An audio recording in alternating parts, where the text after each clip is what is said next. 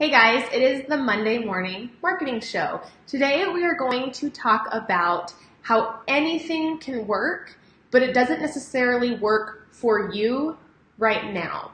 So the reason why I want to talk about this is because I'm writing a blog post about 3 different approaches to Instagram. And I had someone in the group over the weekend. I was going through the comments and going through the, things that people were posting. And someone was saying like, oh my gosh, there's so many different changes for Instagram. Like it almost feels like it's not worth it anymore. I'm not getting the same engagement. I'm not seeing the same stuff. What really stuck out to me, what she was saying, was that she was like, I feel like I'm doing all the right things, but I'm not getting any more results. I'm not getting clients. I'm not getting people following me. I'm not, whatever it is that she wasn't getting. She wasn't seeing that the things that she had been doing working. And so people had some suggestions for her, but what I wanted to talk about is Instagram is not an end to itself. What Instagram really is, it's a tool to get you to your end goal. And what social media is, what marketing really is, what all of this is we're trying to get people's attention so we can story tell to them. We can tell them a story to make them take an action to do something. No matter what you are. I don't care if you're an MLM business. I don't care if whatever it is, a writer, if you are like me and you do a service, if you sell a product, if you are a charity, if you are a politician, whatever it is that you're doing. Social media is to get people's attention, tell them a story, and have them do something at the end, right? So Instagram is just one tool for that. It's just one way of doing that. And what people get stuck on is that when they listen to me or they listen to other people and they get all these ideas and suggestions, they follow the methods, right? They follow the system. They follow the strategy. And they do it for months or weeks or a year or whatever, and they don't see the same results as they did in certain times because this stuff is fluid, right? I will give you all sorts of ideas. I will give you insights. I will give you tips. I will give you suggestions, but they are just that. They are tips and they are suggestions. Say hi, S'mores.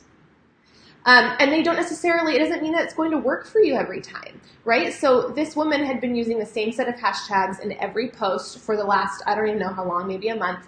And what you need to understand is all of this is just a test. You're just testing to see what's going to work for you. And what's going to work for you isn't necessarily what's going to work for you next week or the week after that or the month after that. You have to continuously be seeing what people are engaging with, the conversations that you're having, and then you have to be willing to switch it up and be elastic, right? And this goes for everything.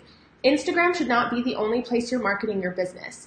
And the one thing that also stuck out to me is like people get frustrated with this, right? People are like, I'm spending so much time and energy on Instagram, but what you're forgetting is that this is free, right? These people have built a platform for you to do what you want to do, to sell your things. And just because the things that you've been sharing on there isn't selling your stuff, doesn't mean that their platform is bad. It means you're just not figuring out what's working for your business and your story and what's connecting with the audience that you're trying to get, right? So it might be so many different factors. It might be that Instagram is not the right place for you to be. It might be that you haven't nailed down your audience enough to know where their attention is. If the people that are buying things from you are not actually putting their attention on Instagram, then Instagram's not the right place for you. You shouldn't be putting your effort there. You should probably be putting your effort other places.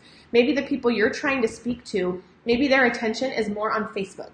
Maybe their attention is more on Facebook groups. Maybe their attention is more on email. Maybe that's what they do the first thing every day. You're never going to know where their attention is unless you actually ask them. So I see that there are some people here. Let me go back. Goodness. I just want to make sure I'm seeing comments if they're coming up. So you just need to continuously know that this is going to be fluid. None of this is ever set in stone. You don't get handed, this isn't like college where you get handed a textbook and you say do these things and you will get these results. That is not what happens here on social media or in marketing in general. Everything could work. So another thing I hear people say that's kind of like a myth is like, oh, this is dead. Right? Like Periscope is dead. Email marketing is dead. Newsletters are dead. Print is dead. That is not the case. Anything might work. It has to be specific to your business. You have to look at your budget. You have to look at your audience. You have to look at their attention. And you have to understand that you're trying to spend the least amount of money to get a certain result. So yes, any business, like my mother-in-law has a brick and mortar store and it's in Mesa. And she has all kinds of options. Oh, and Mindy's here. Hey, Mindy. She has all kinds of options where she could put her marketing money, right? She could put her marketing money in these little newsletters that go to retirement homes. That's fine. She totally could do that. If that is the client that she wants to come in her store because she feels like she will get the best return for that, she absolutely can do that. These people that she's trying to get their attention to come in, they are not spending their time on Instagram. So if that is her ideal client, if that is the way she is making the most money, it makes perfect sense to purchase a full page ad in this little retirement home magazine and get people into the store, if that is her goal.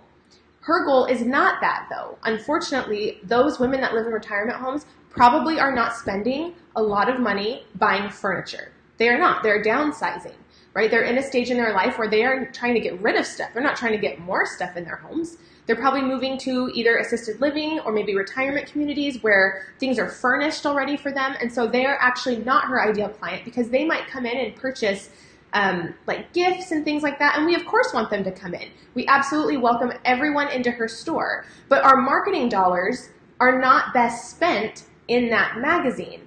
Our marketing dollars for that store are best spent in a place that's going to grab the attention of people that are going to spend the most money for her store. And those are people that are purchasing furniture. So who is purchasing furniture? Let's think about that.